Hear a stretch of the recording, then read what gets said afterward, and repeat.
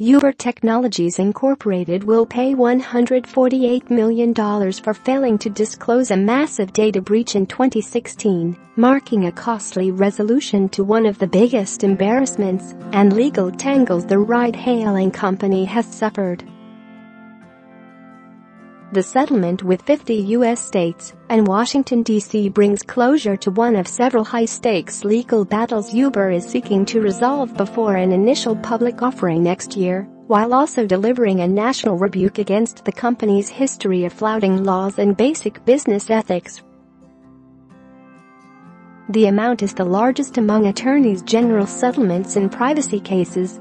By comparison, the multi-state settlement with Target Corporation in 2017, over a breach in which 41 million people had their data stolen, was $18.5 million. The settlement follows a 10-month investigation into a data breach that exposed personal data from 57 million Uber accounts, including 600,000 drivers' license numbers.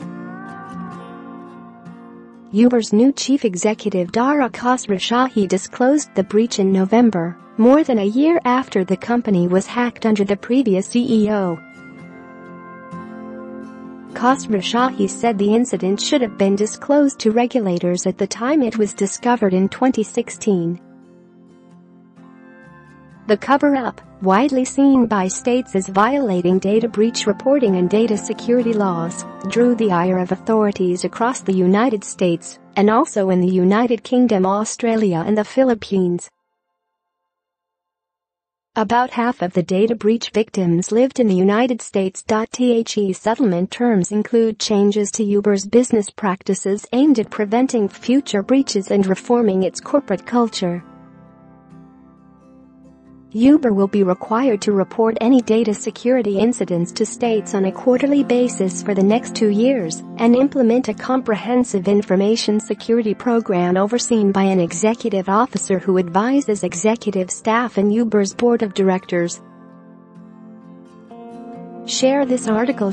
We know that earning the trust of our customers and the regulators we work with globally is no easy feat, said Uber Chief Legal Officer Tony West.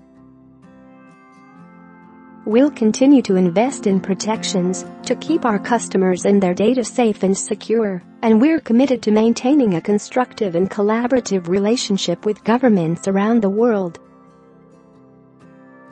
In November 2016, Uber paid the hackers, who included a 20-year-old Florida man and a hacker in Canada, $100,000 to destroy the stolen data using its bug bounty program, which is designed to reward security researchers who report flaws in a company's software. Uber then chose not to report the matter to victims or authorities. Uber's decision to cover up this breach was a blatant violation of the public's trust, said California Attorney General Xavier Becerra. Consistent with its corporate culture at the time, Uber swept the breach under the rug in deliberate disregard of the law. California, one of lead states in the settlement effort, will keep $26 million to be split between the state attorney general's office and the San Francisco district attorney's office, a spokeswoman for Becerra's office said. Khosrowshahi fired 2 of Uber's top security officials when he announced the breach, and other members of that team have since departed.